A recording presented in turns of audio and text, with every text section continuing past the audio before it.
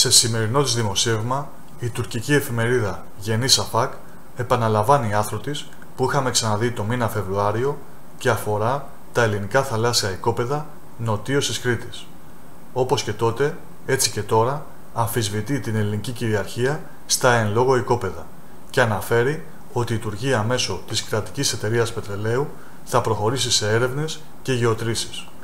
Όπως βλέπουμε, πρόκειται για τα ελληνικά θαλάσσια οικόπεδα 15 και 20, τα οποία το 20 μεν το αναφέρει ως να ευρίσκεται εντός της Λιβικής αποκλειστικής οικονομικής ζώνης και το 15 να διαμοιράζεται και στις τρεις χώρες Ελλάδα, Τουρκία και Λιβύη.